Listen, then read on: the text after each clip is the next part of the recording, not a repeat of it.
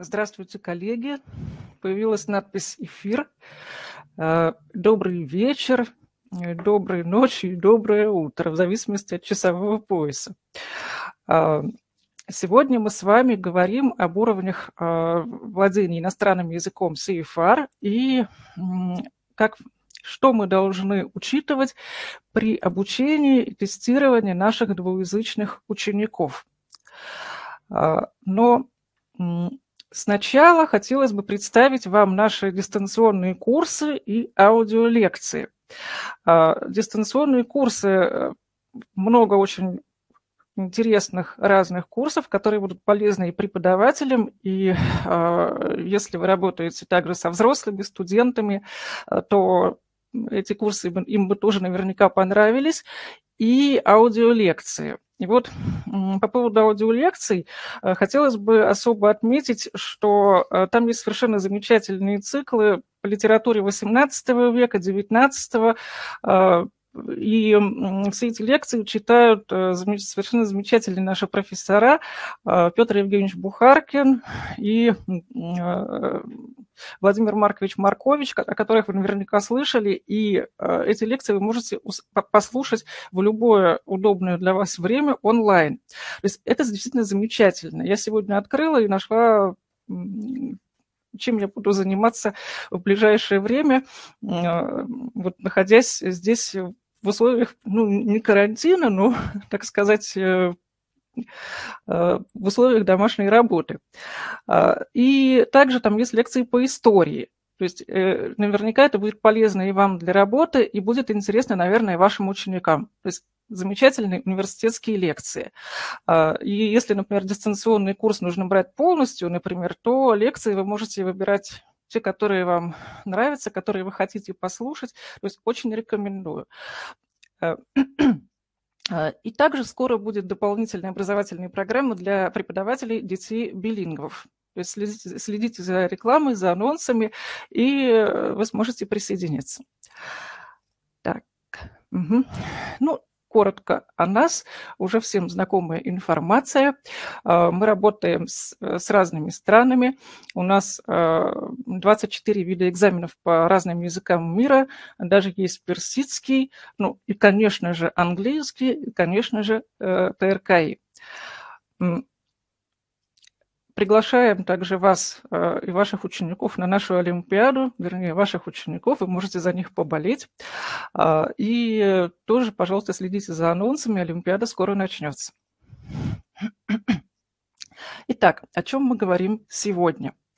Сегодня у нас такая вот тема, с одной стороны, банальная, а с другой стороны, довольно сложная, потому что, казалось бы, чего мы не знаем об уровнях владения иностранными языками. То есть все мы работаем в европейской системе. Но есть тоже такая вот сложная аудитория, это ученики, которые являются билингвами, наши двуязычные ученики, и именно те, которые занимаются изучением русского языка, то есть те, которые посещают занятия русским языком. То есть это не просто унаследованные носители, не просто у них русский язык домашний, а это те, кто русскому языку уделяет много внимания. То есть по субботам ходит в школу и всю неделю выполняет домашние задания. И вот мы почему так тщательно стараемся подобрать подходящий уровень для учеников русских зарубежных школ. Почему мы, так сказать, столько внимания уделяем рекомендациям? То есть мы стараемся над этим работать. Почему? Дело в том, что есть такой аспект тестирования, который не входит, собственно говоря, в систему заданий и связан больше с такой внеаудиторной частью тестирования. Это влияние тестирования на такое, как внеаудиторное влияние тестирования и на образовательный процесс, и на то, как будут изучать русский язык в дальнейшем те, кто проходил тестирование. И также, возможно, это такое может повлиять на дальнейшее, как на всю дальнейшую жизнь человека, который, вот, например, после тестирования решил связать свою жизнь, так воодушевился и решил связать свою жизнь с русским языком и на нем работать и учиться. И вот влияние тестирования – это очень ответственный момент. То есть наши коллеги из Великобритании, которые очень тщательно описывают все, что связано с тестированием, они уделяют этому очень много внимания. И это считается такой вот очень-очень важным аспектом, то есть это вот как такая социальная ответственность, что ли, вот систем тестирования. И давайте поговорим тогда вот о том, кто наши тестируемые, то есть кто проходит тестирование. Если мы говорим о ТРКИ, то, наверное, можно выделить такие вот группы, да, это учащиеся русских зарубежных школ, двуязычные дети, и учащиеся общеобразовательных гимназий и лицеев, которые изучают русский язык как иностранный. То есть они пришли в школу и, например, там, ну, не знаю, условно говоря, со 2 класса начали изучать русский язык. Самый наш такой сложный возраст – это от 12 до 16 лет. Почему сложный? Потому что всегда возникает много вопросов, на какой уровень записать ученика. Ну или родители спрашивают, на какой уровень мы можем записать нашего ребенка. И уровни для подростков самые распространенные, такие самые желаемые, это уровни B2 и C1. Почему проходит тестирование наши юные кандидаты? Во-первых, если это школа выходного дня, русская зарубежная школа, то это такая возможность официально аттестовать с помощью вот сторонних экспертов, официально аттестовать учеников, то есть выдать официальную бумагу. То есть мы знаем, что многие школы выходного дня имеют неофициальный статус, то есть они не могут выдать документ об образовании. Ну и вот ТРКИ, например, является способом официально подтвердить успехи учеников. И в глазах самих учеников, и в глазах вот преподавателей и родителей. Также сертификат – это такой серьезный мотиватор к изучению русского языка. И если, например, кто-то прошел успешно, например, уровень А2, он потом уже готовится на Б1, и дальше вот он уже планирует, что он будет проходить Б2 и С1. И здесь речь не идет только о том, что, например, учитель предлагает ученикам, агитирует, они сами записываются на тестирование, просят их записать, потому что они включились в этот процесс, и им стало интересно. И также многие школьники, которые учатся за рубежом, хотели бы учиться в российских вузах. То есть, может быть, не обязательно на какую-нибудь программу, как бакалавриат, например, но в магистратуру поступить, например, потом. Или на какую-нибудь стажировку. То есть у многих есть какие-то планы, связанные с Россией. И вот поэтому очень важно сделать так, чтобы тестирование, сама процедура тестирования и подготовка не превращались в такую вот экзекуцию, и чтобы наши ученики все-таки получали удовольствие от занятий и как-то воодушевлялись в результате успешного прохождения экзамена. И почему я говорю, что учащиеся русских зарубежных школ для нас сложная аудитория? А почему, вот, например, тогда ученики общеобразовательных школ, почему с ними в этом плане проще работать? Дело в том, что те, кто учится в общеобразовательной школе, они идут по программе, и они знают, на каком уровне они сейчас находятся. Ну, хотя бы приблизительно. То есть, во-первых, в учебнике написано, на обложке прямо, какой это уровень. Потом они учатся так постепенно, то есть это вот такое обучение постепенное, как мы привыкли изучать русский язык. Да, то есть сначала пошли, и вот постепенно прогресс от уровня к уровню. А вот учащиеся русских зарубежных школ, дети билингвы, как правило, они хорошо говорят по-русски, то есть у них такая вот беглая речь, они могут говорить даже практически без ошибок, некоторые даже и пишут неплохо, ну, письмо, как мы знаем, это наше слабое место, вот, но, тем не менее, возникает вопрос, а почему, например, наш ребенок, которому 12 лет, с трудом выполняет задание теста ТРКИ-2, допустим. Вот он стал читать текст и сказал, что ему трудно, неинтересно, тяжело и непонятно. Стал, например, выполнять задание по письму, вот тоже как-то вот трудно, ничего не понятно и тоже совершенно полное разочарование от наших, например, там, типовых тестов.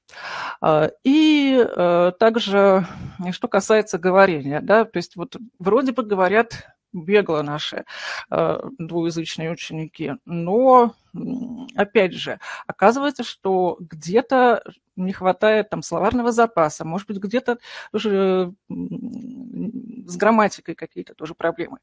И вот как раз возникает вопрос, ребенок хорошо говорит, то есть он с родителями обсуждает фильмы, какие-то там, может быть, телешоу, они читают книжки на русском языке и ведут какие-то беседы, и вдруг оказывается, что, например, уровень B2 ему труден.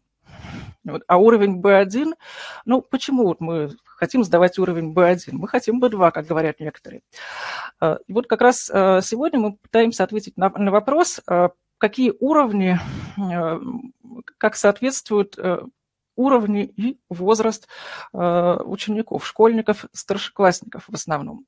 Потому что старшеклассники – это наша самая такая вот активная аудитория. И поскольку все знают характеристики уровней CEFR, то, в общем-то, мы не будем на этом останавливаться. И вот случай из практики. Вот кто-то говорит, например, что ученики там в такой-то школе сдают уровень C2, они сдают ТРК-4. И это потому, что на самом деле учеников, там, школьников там, 14-15 лет нужно записывать на C2, они хорошо его сдадут, если они хорошо занимаются и хорошо говорят по-русски и пишут. И здесь нужно всегда пояснять, например, по какой программе они учатся. То есть часто родители и учителя слышат об этом, да, и кому-то становится обидно, что мы учимся, но до уровня C2, ну, нам добраться сложно. И начинаются такие вот тоже вот какие-то сомнения, вопросы к самим себе, да, почему. Всегда нужно пояснять, почему кто-то, например, достиг уровня C2. То есть мы тоже можем сказать, что у нас школьники сдают уровень C2, но мы должны пояснить, что, например, это ученики филологических лицеев, филологических гимназий, например, там, в Сербии. То есть там есть сильные филологические гимназии, где много еще различных языков, это не только русский, то есть это очень большая программа, плюс у них такой вот курс лингвистики небольшой. И это те, кто поступил в эту гимназию, смог там учиться, потому что программа действительно сумасшедшая. Но они, например, сдают, да, они у нас проходили C2 и получили сертификаты. Но опять же, то есть им не 15 лет, то есть им где-то вот там 17-18, они старше российских школьников. Вот, то есть всегда нужно спрашивать, по какой программе занимаются. То есть мы понимаем, что, например, вот если у кого-то русский язык каждый день, да, как, допустим, вот в школах, в гимназиях лингвистических, то у кого-то, например, русский язык – это суббота, раз в неделю занятия, да, и домашнее задание, которое выполняется в течение недели. Плюс тоже какая-то вот вовлеченность в процесс. Потом тоже такой вот интересный случай, о котором всегда рассказывает Дмитрий Викторович. Это, например, вот у нас был такой мальчик, ему 8 лет было, когда он проходил экзамен, мальчик из Боснии, и он очень хорошо сдал ТРКИ-1. Вот. Но несмотря на то, что он, наверное, это был один из лучших ответов субтеста говорения, то есть он совершенно замечательно пересказывал текст.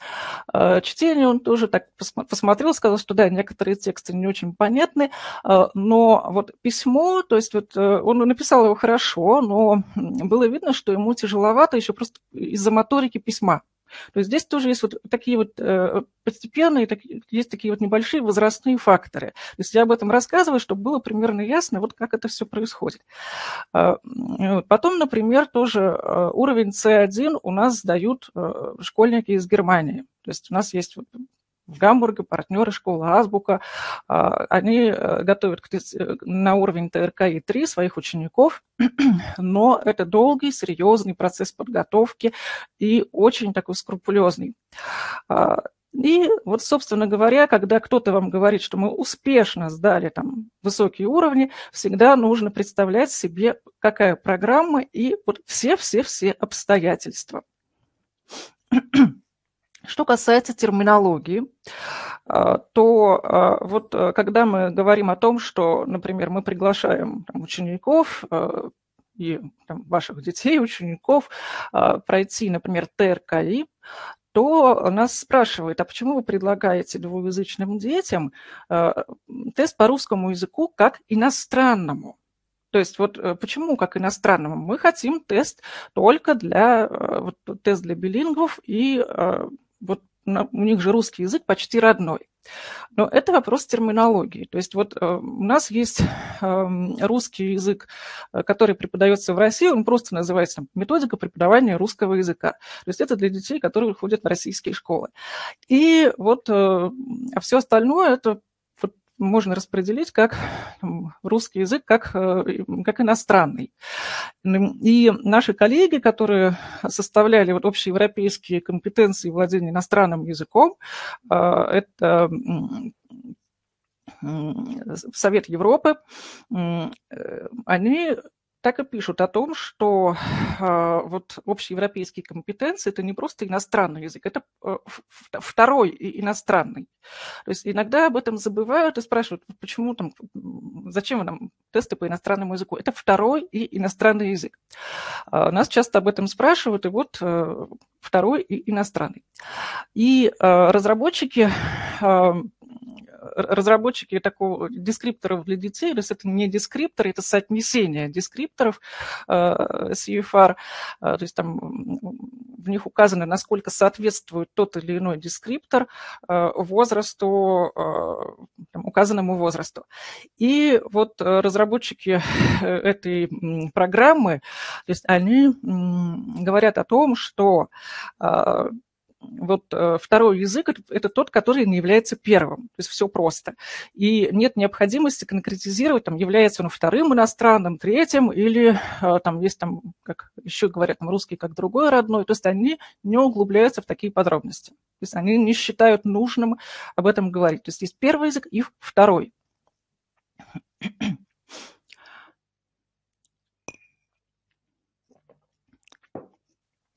Итак, здесь такая таблица, в которой проведена черта, граница между уровнями от А1 до Б1 и уровнями от Б2 до С2.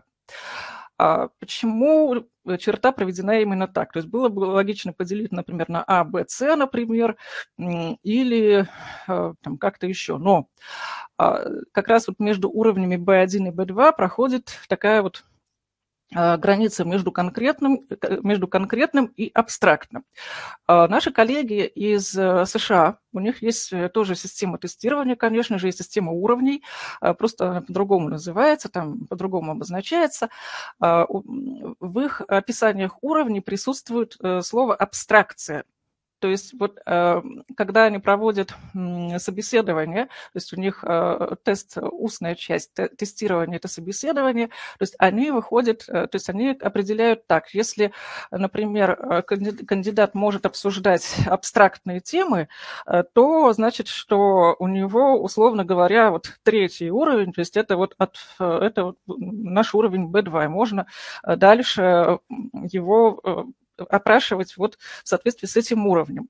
То есть абстракция – это что? Это обсуждение каких-то абстрактных проблем. То есть, например, конкретные проблемы – это мы говорим, допустим, о погоде. Там сегодня холодно, да, вчера было жарко.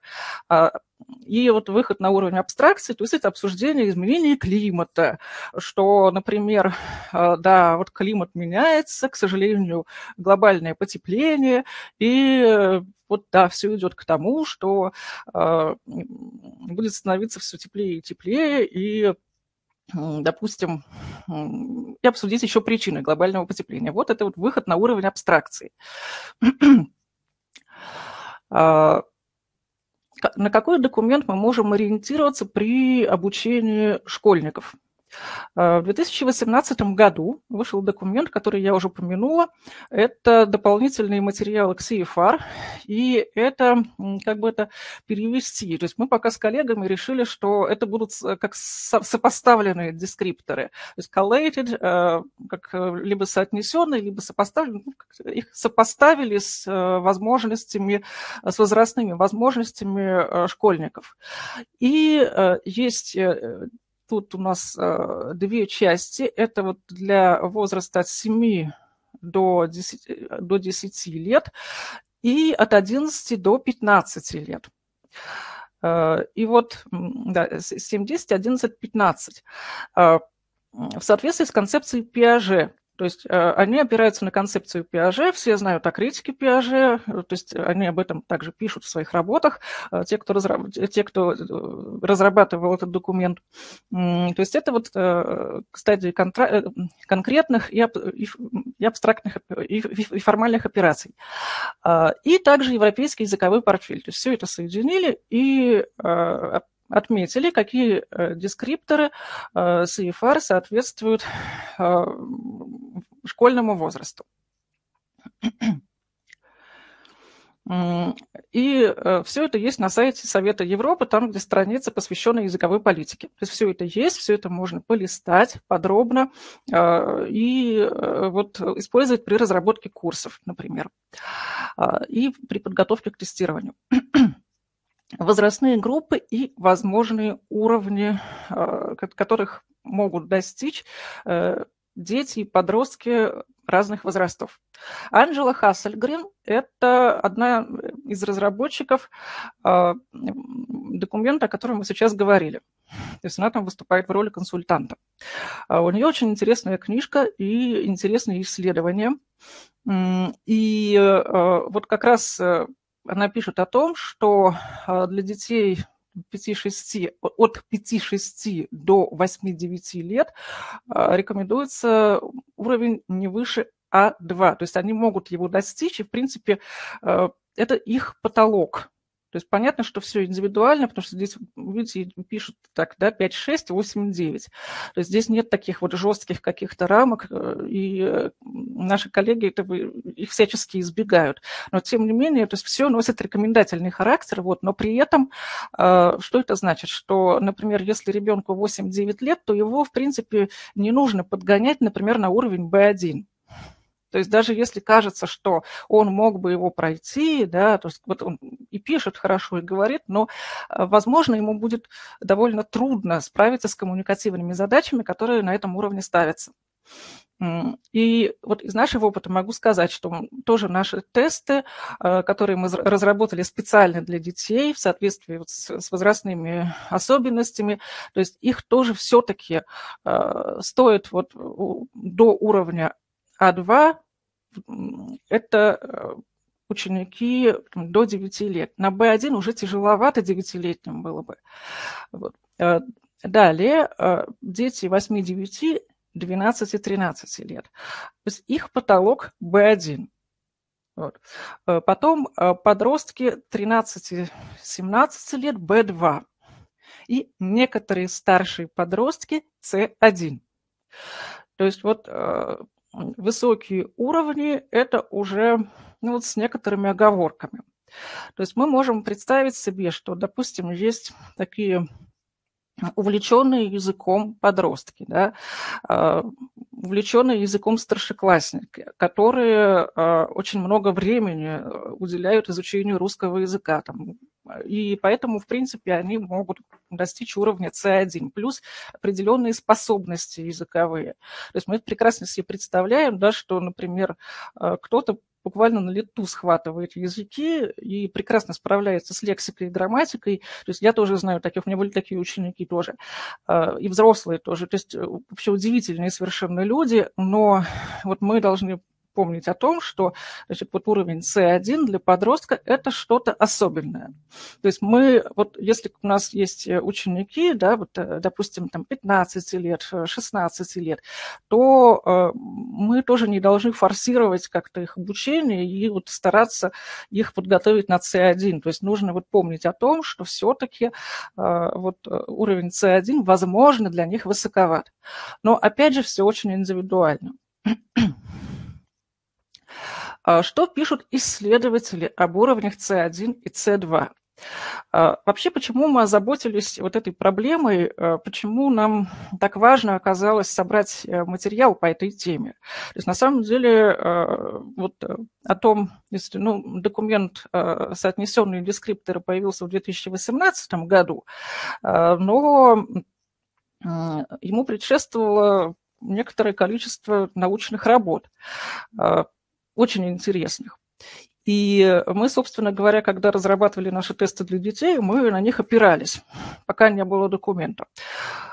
И почему это оказалось таким важным? То есть не только для того, чтобы тестировать школьников, но также для того, чтобы тестировать взрослых. То есть сейчас за рубежом проживает много наших соотечественников. Некоторые уехали уже после того, как окончили школу, да, и при этом они сохранили русский язык, они хорошо говорят по-русски, несмотря на то, что школу они закончили, например, лет 30 назад.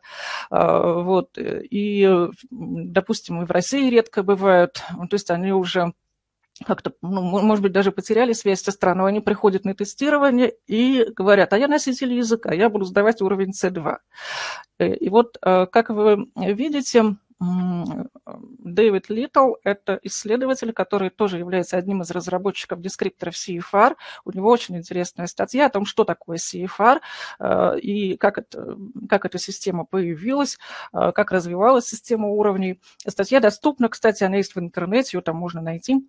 Вот. И вот он пишет о том, что уровни C1 и C2 за пределами возможностей даже некоторых взрослых. И речь идет не только о втором языке, но и о первом, то есть и в родном языке тоже.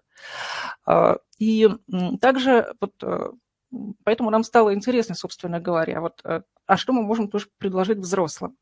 Некоторые так настороженно относились к нашей рекомендации, например, не проходить уровень C2, пока не пройден уровень C1, там, допустим. То есть мы вот на ТРКИ-4 рекомендуем там, и взрослым тоже записываться после ТРКИ-3. То есть не потому, что мы хотим, чтобы они проходили тестирование, потому что они должны как войти вот в эту вот систему, да, то есть есть такое понятие тестологической компетенции, она должна сформироваться, то есть и как-то вот запустить вот этот процесс работы с заданиями, да, с такими вот задачами, которые представлены именно в тестировании.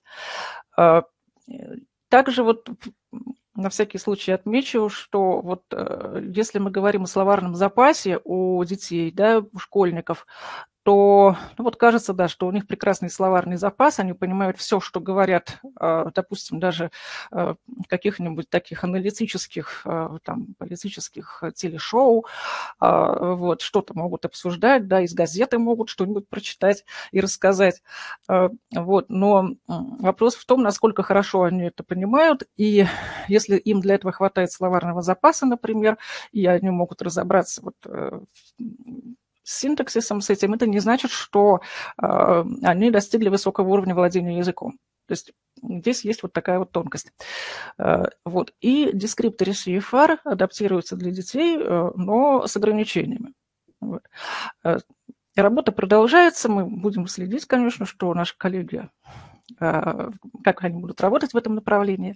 Вот. И также вот еще тоже исследования, которые показывают, что старшеклассники 16-17 лет в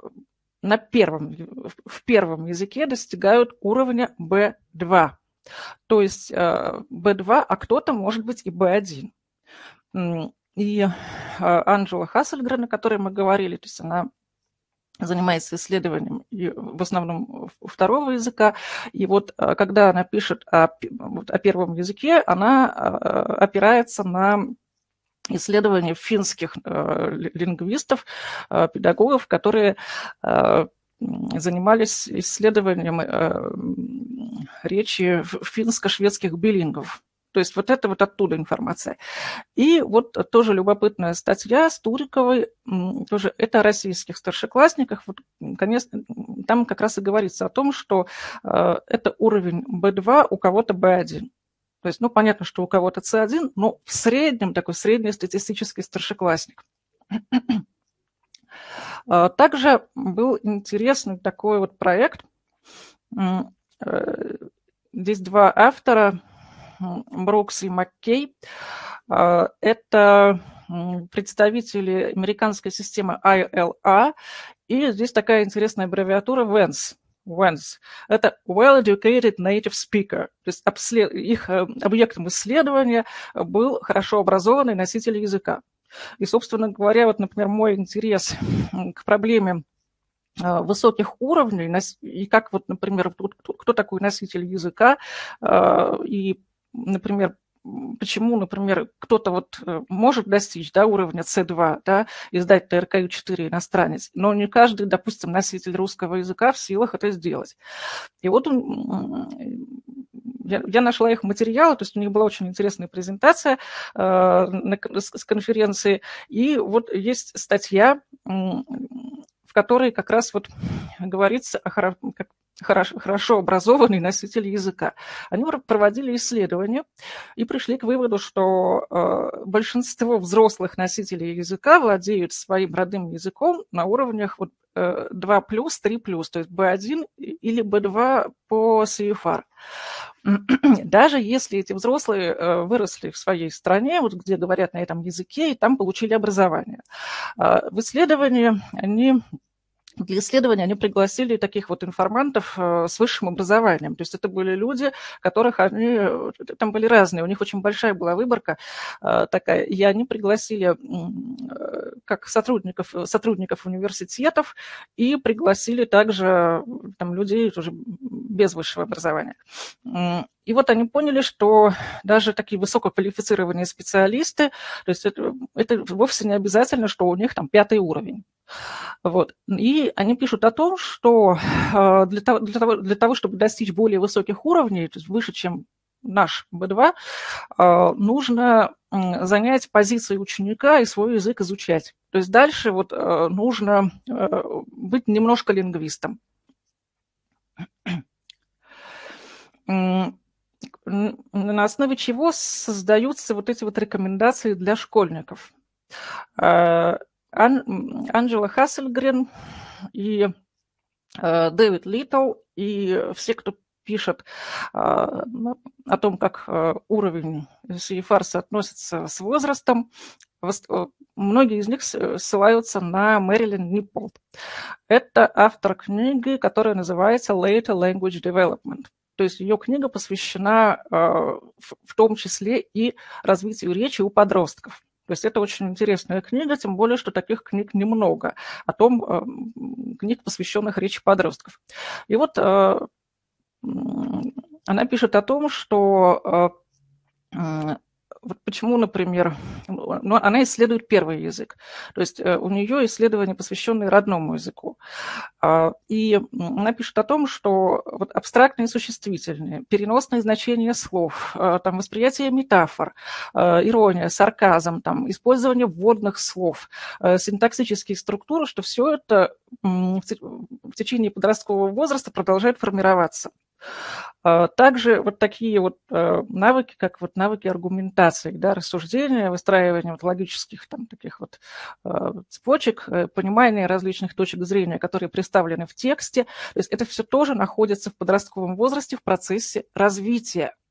И вот как раз по этой причине так сложно бывает нашим ученикам, старшеклассникам готовиться к высоким уровням. То есть даже если они хотели бы, да, то есть у некоторых есть цель, да, пройти там уровень C1, вот ТРКИ-3, да, или вот уровень B2, ТРКИ-2, все равно вот есть какие-то вот сложности. Часто они как раз связаны именно с этим. Там сложности, связанные с письмом, чтением тоже, да, и, например, тоже, когда мы готовим их к дискуссии, то тоже бывает, ну, почему они там плохо запоминают слова, да, почему он термин не знает, казалось бы, такой простой, да, ну, вот как раз просто в стадии формирования находится вот эта вся лексика.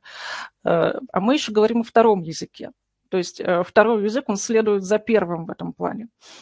И вот поэтому как раз мы должны об этом помнить.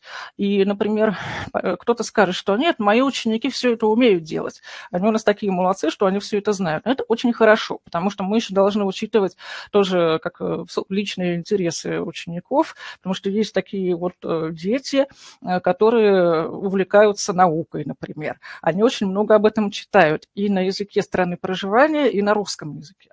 То есть, поэтому, конечно, если кто-то все время этим занимается, да, читает такие тексты, и с родителями тоже обсуждает что-то, связанное вот с научными проблемами, то да. Но в среднем, то есть мы должны помнить об этом для того, чтобы не требовать от учеников слишком много, и вот просто представлять себе, почему где-то, например, ну, мы не достигли каких-то вот высот, которых хотели бы достигнуть. Итак, что касается заданий ТРКИ, да, и вот сопоставления дескрипторов. На уровне А1, ну, вот, уровни от А1 до Б1 не так интересны подросткам. То есть они стремятся вот к уровням B2, C1, кто-то C2, например, там, в будущем. Вот. Но, тем не менее, вот просто определим вот уровень, что нужно делать, например, на уровне А1. Уровень А1 соответствует любому возрасту. То есть вот что представляют из себя сопоставленные дескрипторы? То есть это дескриптор CEFR, то есть описание что может делать на данном уровне ученик или кандидат в нашем случае, и пояснение, соответствует ли или не соответствует. Там relevant или not relevant, partially relevant. Там частично соответствует, полностью соответствует. И почему частично, то есть комментируется почему. Вот. И вот уровень А1 подходит абсолютно всем, то есть для любого возраста. Итак, на уровне А1, например, умение в монологе.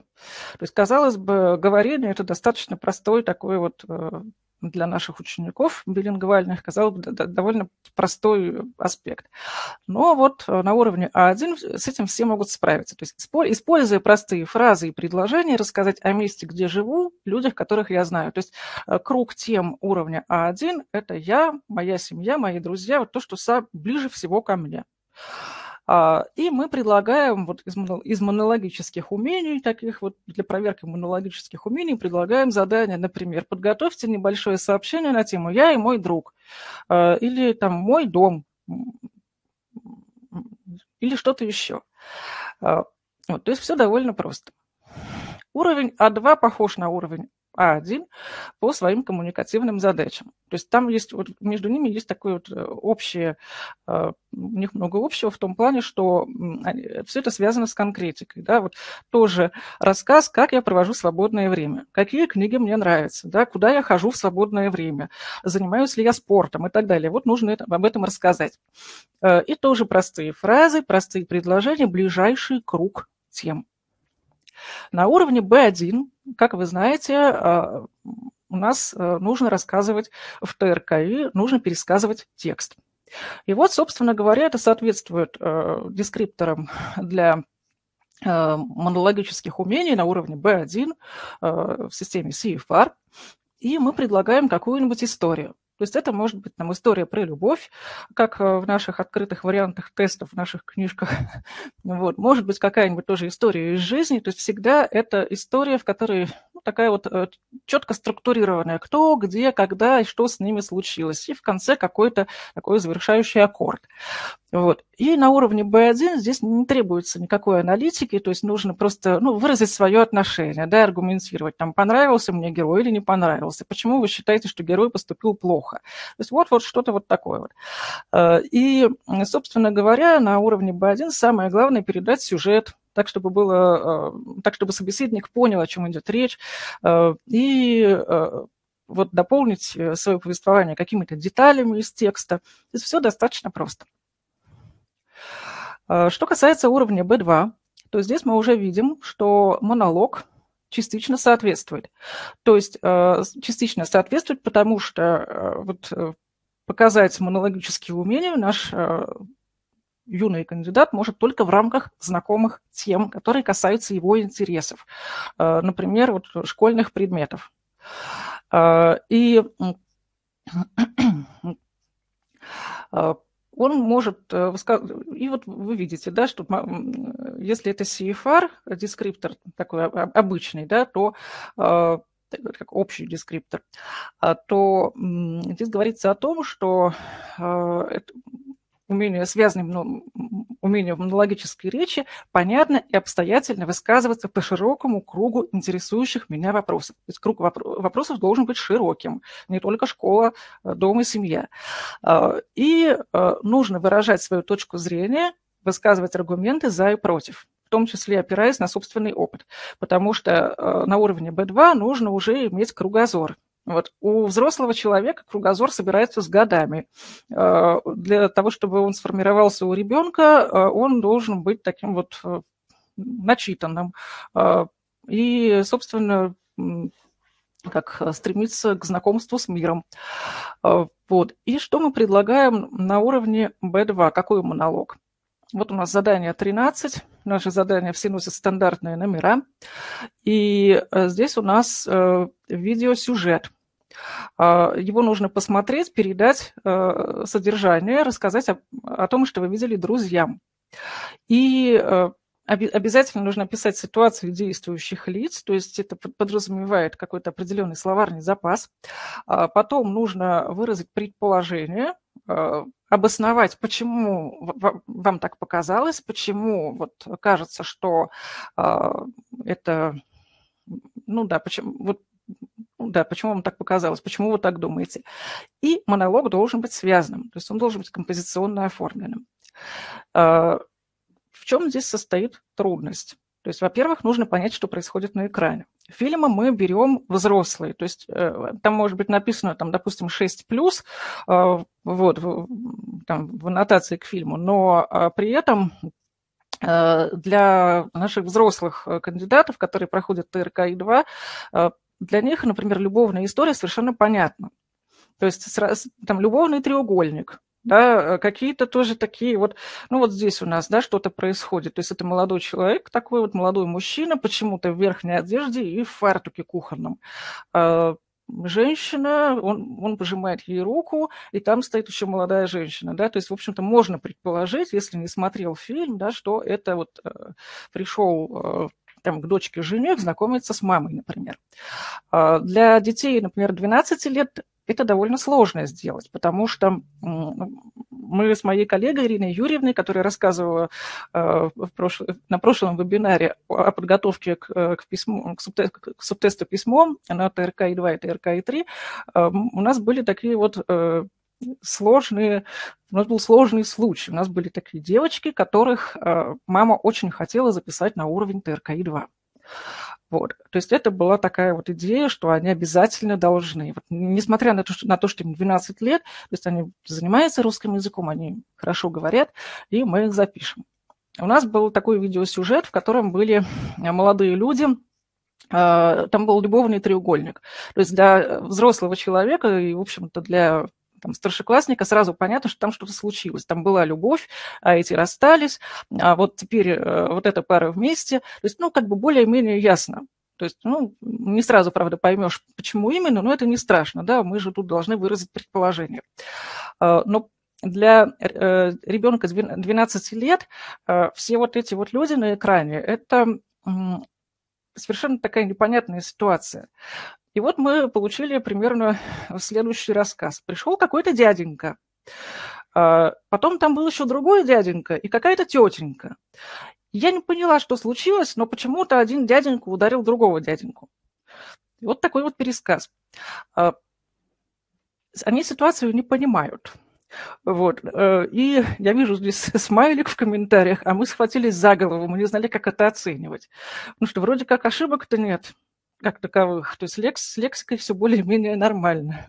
Вот. И сюжет-то вроде бы пересказан. Но мы поняли, что это совершенно не детские задачи. Дяденькам на экране, то есть это были старцы, конечно, глубокие. Там одному дяденьке было 19 лет, а другому 23 примерно. Вот. Ну и старой тетеньке тоже ей было 18 примерно. То есть это совершенно вот не из мира детей. И поэтому, собственно говоря, то есть на уровне вот B2, ТРК-2 нужно уметь обсуждать самые-самые разные темы. Вот. У детей получается набор тем ограниченный, просто в силу возраста и интересов. Если мы говорим о диалоге, то здесь у нас тоже частичное соответствие, то есть только в рамках знакомых тем. И на уровне B2 в соответствии с CEFR, с дескрипторами, нужно вступать в свободный диалог с носителями языка.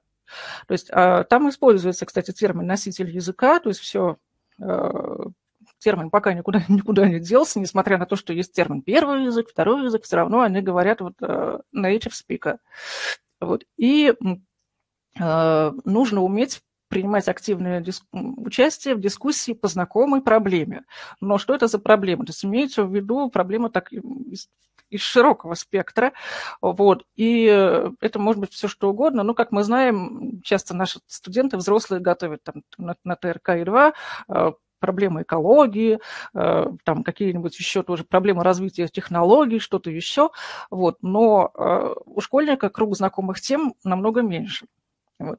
И нужно владеть лексикой по этой теме и знать как общенаучную терминологию основную и уметь уметь отстаивать свою точку зрения, обосновывать с помощью аргументов.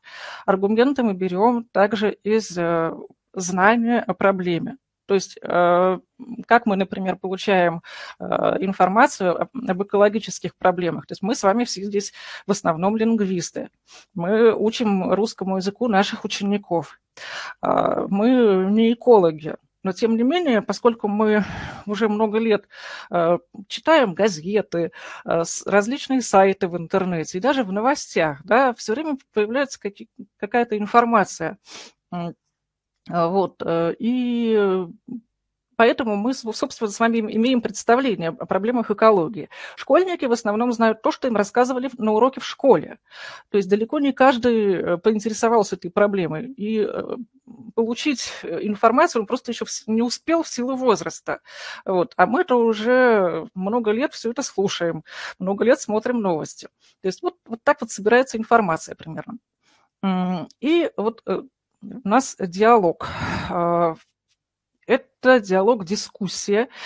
И здесь как раз вот посмотрите, вот то, о чем спрашивает тестер. Тестер спрашивает о мнении относительно проблемы. Просит объяснить, если тестер что-нибудь не понял. Уточнить информацию. Вот, сравнить, да, привести пример. Предположить, да, например, как вы думаете, что, да, и вот потом нужно суммировать и сделать вывод.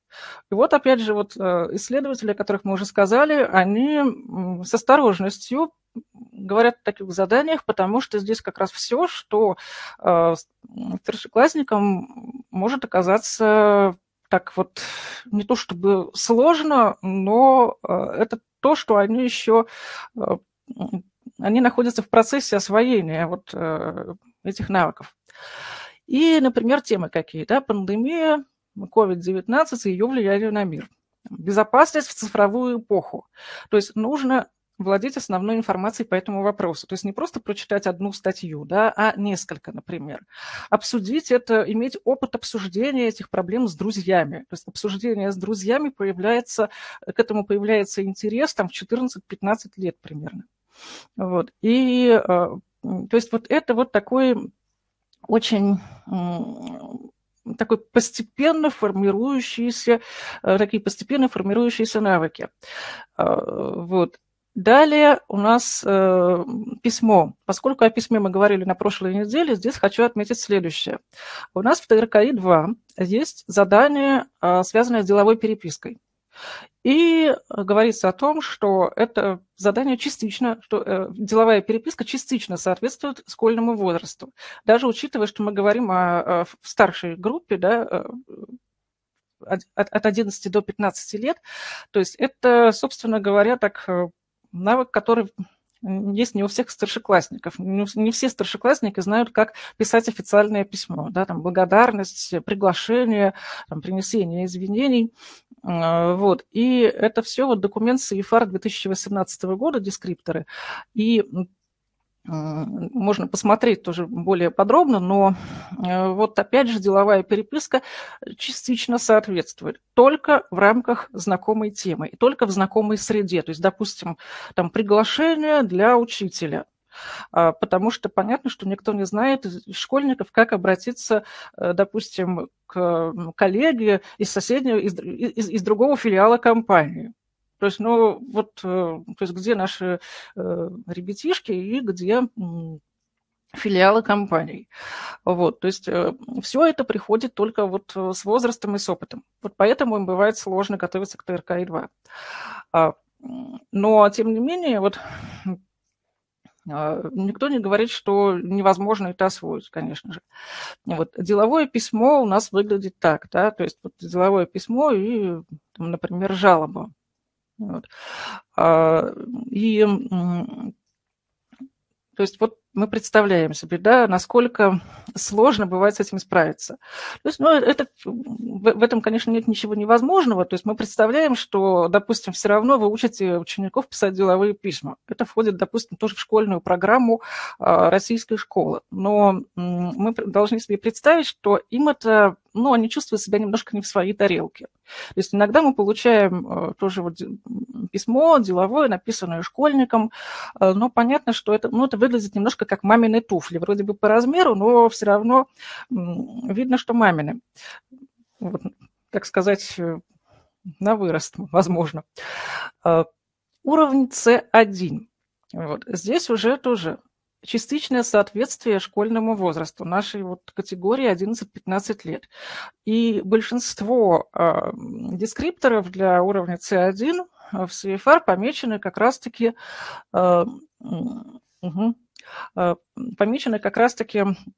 то есть если, например, в B1 там местами только встречается пометка «частичное соответствие», а в уровне А2 тоже только вот в редких случаях, то, например, на C1 практически все помечено. Либо частично соответствует, либо не соответствует. То есть вот и оговаривается почему. В монологе умею понятно и обстоятельно излагать сложные темы, объединять в единое целое составные части, развивать отдельные положения, делать соответствующие выводы. То есть это такая очень серьезная, сложная задача. И если, например, для преподавателя, преподаватель с этим справится, да, то мы представляем, что не любой вот человек, живущий в России, может справиться с составлением монолога. И что мы предлагаем, например, на уровне ТРКИ-3 нашим кандидатам? Мы предлагаем видеосюжет, и там его нужно посмотреть и оценить поведение людей в экстремальной ситуации. Например, это наш открытый вариант. Дать морально-этическую оценку поведения людей в предложенной ситуации и сделать выводы по теме. И нужно не просто рассказать видеосюжет, то есть не просто пересказ сделать, да, как мы делали на уровне B2, описывали героев, там, строили предположения. Вот. Здесь такая совершенно другая задача. То есть здесь нужно выстроить свой монолог и привести примеры. Казалось бы, вроде задача несложная, но если, например, речь идет о школьниках, то их нужно этому дополнительно учить. Не всегда тоже есть... Не всегда им хватает опыта для того, чтобы проанализировать какие-то проблемы. Вот поэтому они испытывают затруднения. Я вижу вопрос по поводу CEFR 2018 года. Вы знаете, к сожалению, я не видела. Вот. И на сайте языковой политики тоже как-то не говорится о том, что сделаем перевод. Вот. Поэтому я не уверена, что это есть на каком-то языке, кроме английского. Далее, диалог на уровне C1. Также частичное соответствие, если тема связана с интересами говорящего и школьными предметами. И вот, собственно говоря, в диалоге уже это практически любые темы, включая профессиональное и повседневное общение. То есть профессиональное общение имеется в виду как обсуждение рабочих проблем, тех, которые происходят на работе. Это нужно уметь делать. И зачастую школьникам не хватает знаний для этого. То есть, конечно, тоже вот как многие говорят о том, что вот дети разные, действительно очень разные, потому что кто-то достаточно легко справляется с этим, кто-то, например, там, бывает у родителей на работе, участвуют там в обсуждениях тоже, когда родители рассказывают друг другу, да, о том, как там прошел день, что у них там происходит. Вот. Но, тем не менее, это все-таки выходит за круг того, что знают наши ученики. И на уровне ТРКИ-3 предлагается тоже сценарий. У каждого тестера, когда он проводит тестирование, есть в руках этот сценарий, и мы по нему как раз проверяем, кто что сказал и куда дальше направляется наша беседа. И там мы оцениваем каждый параметр. Вот. Но здесь наиболее сложно, да, такое вот то, что тестер предлагает альтернативные мнения. А вот тестируемый должен присоединиться к одному из мнений. То есть, но для этого, чтобы присоединиться к одному из мнений, нужно сказать, почему он присоединяется, и понять, о чем идет речь. Вот. Казалось бы, в школе говорят об экологии, о проблемах экологии, да, но вот о вопросах, например, там, этичных и неэтичных производств или, допустим, там, этичного и неэтичного использования ресурсов. То есть здесь бывает очень сложно, так сказать, пропустить через себя вот эти проблемы все и их проанализировать. Потом, например, высказывание своей точки зрения, здесь все более-менее ясно, но есть еще тоже настаивание на своей точке зрения и отстаивание собственной позиции. То есть для этого нужно собственную позицию подкрепить какой-то информацией. То есть нужно достаточно хорошо владеть вопросом. Вот. Ну и вот для сравнения тоже нужно вот сравнивать с чем-то, то есть вот проблемы такие, как, допустим, и экологические, и социальные, и там проблемы образования, связанные тоже проблемы с наукой, с развитием науки, да, там вопросы тоже связанные с искусством. То есть здесь тоже нужно себе представлять, что далеко не каждый школьник может эти проблемы обсуждать. А на уровне C1 нужно уметь обсуждать практически любые проблемы. То есть это не значит, что их нужно знать хорошо. Вот, потому что понятно, что невозможно знать все. Но можно хотя бы вот на дилетантском уровне, то есть тоже вот переспрашивая и, например, прося собеседника пояснить, например, что-то обсудить. То есть вот это в таком вот живом диалоге это возможно. И, например, наши взрослые студенты, даже если тема им не очень хорошо знакома, то есть, ну, например, вот они сказали, ой, я бы хотел поговорить о проблемах, там, допустим, образования. Но потом он понял, что он не очень хорошо представляет себе систему образования в России, например, ну, сравнить сложно, но он так спросит, что ты понимаешь, что ему легко соотнести это с его уже имеющейся информацией. То есть вот здесь тоже обязательно нужен опыт. И главное, опыт дискуссии и обсуждения. Далее тоже такой очень важный момент. Это тоже мы о письме говорили, но я здесь остановлюсь на вот следующем задании. У нас есть задание, в котором нужно, это задание 2, да, в котором нужно прочитать текст и содержание этого текста кратко передать тем, кого интересуют проблемы, представленные в тексте, или тем, кого может заинтересовать информация, представленная в тексте. То есть ключевой момент тем, кого информация может заинтересовать. И указана целевая аудитория. Текст может быть любым, в том числе вот он может касаться там таких вот социальных институтов, там университет, да, и вот, допустим, система обучения. Потом это может быть, например, текст такой околомедицинский или что-то еще. Это, как правило, там, публицистика или какой-то научно-популярный текст может быть, но ключевое слово здесь в задании тем, кому информация может быть интересна. Здесь речь идет о медиации. Значит, медиация – это стратегия общения, и значит, медиация – это стратегия общения, которую используют говорящий или пишущий, когда ему, в том случае, когда ему нужно передать информацию и как-то ее адаптировать для человека, которому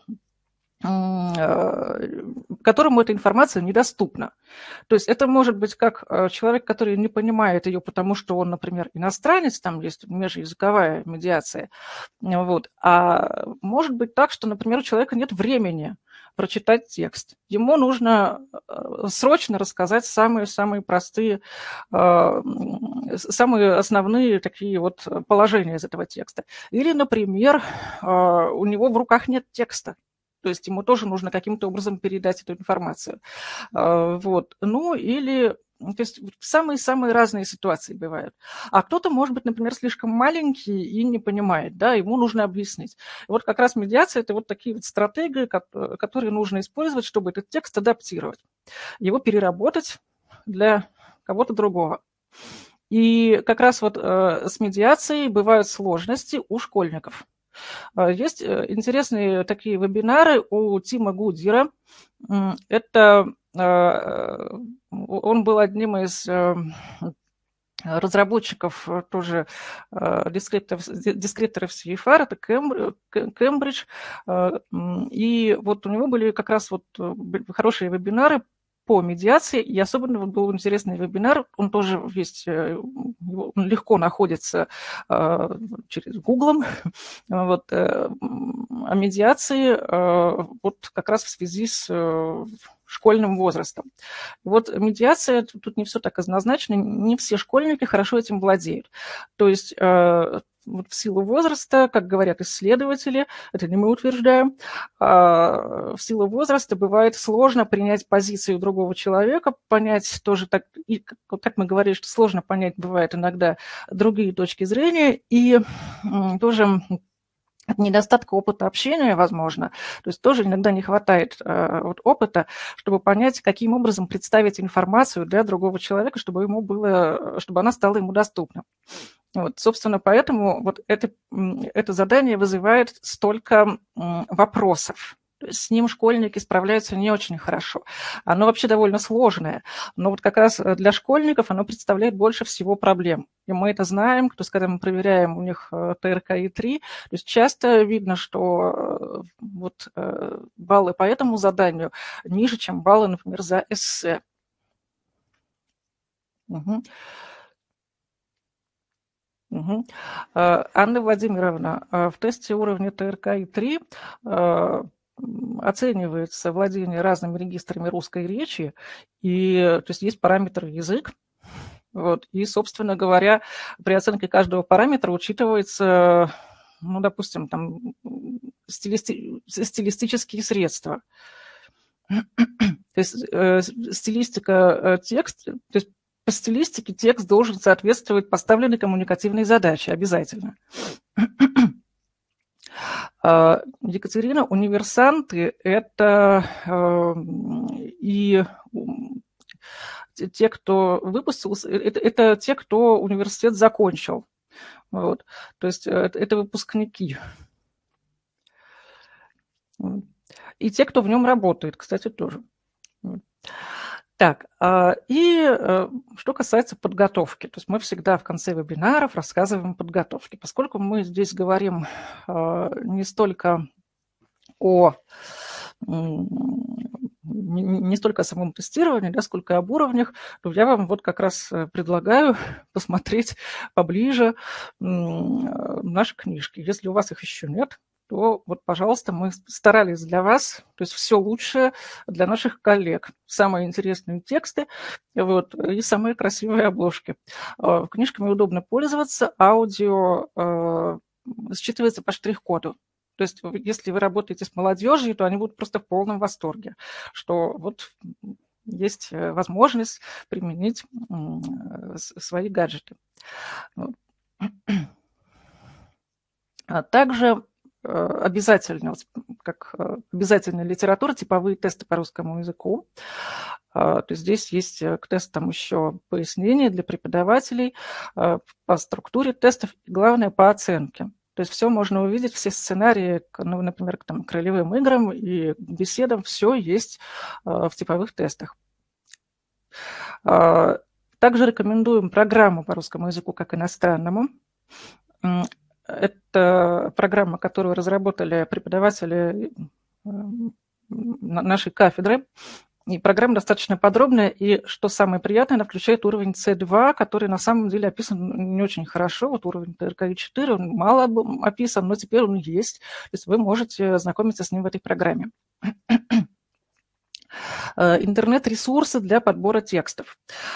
Здесь такой очень тоже сложная вещь такая – это собрать для учеников интересные и полезные тексты. И главное, чтобы эти тексты соответствовали уровню. И вот, например, когда мы рассказываем об уровнях ТРКИ для взрослых, например, то есть те, кто изучает русский язык, там, когда-то начал с нуля, да, то мы всегда говорим, что на уровне ТРКИ-2 нужно иметь свой круг интересов на русском языке. Это для чего? Чтобы информацию, чтобы было интересно читать статьи и там, научно-популярные статьи, там, публицистику, то есть чтобы нарабатывать лексику, да, и понятно, что, допустим, тоже общенаучная лексика, там, терминология различная, она встречается также вот, ну, в статьях разной тематики, да, и вот поэтому мы всем советуем обзавестись своим кругом интересов. Здесь достаточно интересные издания, потемнело. Да, здесь достаточно интересные издания, в которых можно найти хорошие статьи. Вот. Пусть вас не пугает то, что здесь вот наука и жизнь, там химия и жизнь, там ХИШ, всем известный, вот, там популярная механика. То есть здесь действительно просто вот такие хорошие, умные, интересные статьи. Вот. И как раз таким образом вы сможете в процессе обсуждения этих статей понять, подходит ли, какого уровня достигли ваши ученики, то есть готовы ли они к обсуждению глобальных мировых проблем, готовы ли они, допустим, к чтению сложных текстов, как они читают публицистику, да, насколько хорошо они понимают тексты, там всякие скрытые подтексты и прочее. То есть вот как раз вот с помощью таких статей все это можно оценить. Также мы сегодня больше говорили о ТРКИ, да, и у нас на самом деле есть специальная линейка тестов для детей, которые мы разрабатывали с учетом сложностей, которые как раз возникают у школьников, которые готовятся к ТРКИ. И вот наши тесты, они идут немножко позади тестов ТРКИ, то есть они так и называются для школьников, и сертификат мы даем из ПБГУ, но они очень хорошо готовят, потому что хорошо готовят к ТРКИ, просто потому что навык выполнения заданий, да, и вот тестологическая компетенция, как мы сказали, все это как раз формируется благодаря таким как тренировочным детским тестам. Это как такой тренировочный полет. Вот есть даже тест на уровень C1. То есть мы сказали, да, о том, что различные такие сложные вещи, там дискуссия, потом монолог, да, в рамках знакомой тематики. И вот мы как раз предлагаем выполнить все эти задачи, но тоже в рамках той тематики, которая школьникам знакома. Школьница один непростой. Опять же, то есть мы прекрасно знаем, что это C1, поэтому тоже не все дети на него записываются, но это те, кто потом в дальнейшем планирует ТРКИ-3. И вот тесты ТРКИ-2, тесты уровня B2 для школьников, B1, А2, А1, то есть они тоже соответствуют возрасту. Ну и скоро будет еще линейка тестов от А1, А2 для подростков, которые изучают русский язык как иностранный, в школе там несколько лет изучают и хотели бы пройти тестирование. Собственно говоря, это то, о чем я хотела сказать. И есть список литературы, то есть список источников, и если вас что-то заинтересовало, вы можете посмотреть. И вот ссылки как раз вы сможете перейти и зайти, посмотреть, как посмотреть документ, в котором поясняются, насколько подходят дескрипторы CEFR для разных возрастов. Вот статья Дэвид Литтл, статья называется как раз вот так называется Common European Framework of Reference for Languages. То есть он пишет очень подробно, что это такое. Это объясняет многое. То есть там есть очень полезные цитаты. И вот тогда вы для себя сможете понять многие вещи. Потому что понятно, что преподаватель занят обучением учеников, у него совершенно другие задачи, которых очень много. Вот. И тестирование – это то, для чего часто руки не доходят. Вот. И, собственно, вот статью Дэвида Литтла очень рекомендую. На этом все. Благодарю за внимание. И теперь у нас вопросы. Если у вас есть вопросы, пожалуйста, пишите. Александра, по поводу подготовки к B2 после получения B1. То есть если мы говорим об иностранцах, ну вот если это русский язык как иностранный, те, для кого это, те, кто изучает его с нуля, да, то можно посмотреть в программе в нашей и там, в типовых тестах сколько часов. А что касается школьников, то надо смотреть просто по мере готовности. Вот, то есть смотреть, насколько успешно они справляются с заданиями. То есть у нас, например, у нас есть такие партнеры в Гамбурге, школа Азбука, наверняка кто-то из них присутствует на вебинаре. Они 17 лет готовят своих учеников в ТРКИ, 17. То есть мы еще недавно с ними писали в статье, что 15, но уже вот 17, то есть почти 20. Вот, они тоже, как они учеников записывают на тестирование. То есть, допустим, после уровня B1, вот ТРКИ-1 прошли, они могут рекомендовать, допустим, B2 для школьников, потому что на следующий год. Вот, потому что понятно, что, например, ТРКИ-2 можно не успеть подготовиться. То есть вот иногда тоже вот комбинируют, да, ТРКИ-1 прошли, да, потом вот, например, там, B2 для школьников. И дальше там ТРКИ-2. То есть, и вот у школьников надо смотреть по готовности.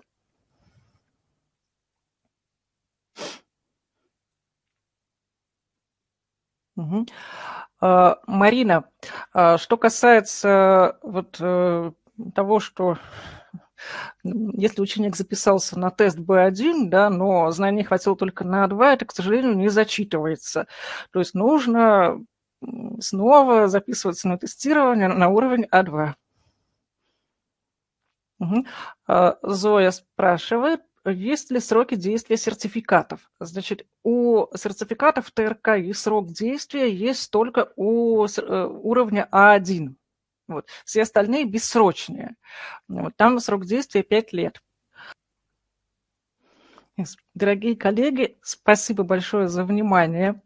Я желаю вам удачи в работе, в нелегком труде преподавательском, особенно когда сейчас мы далеко не все мы сейчас можем работать в аудитории.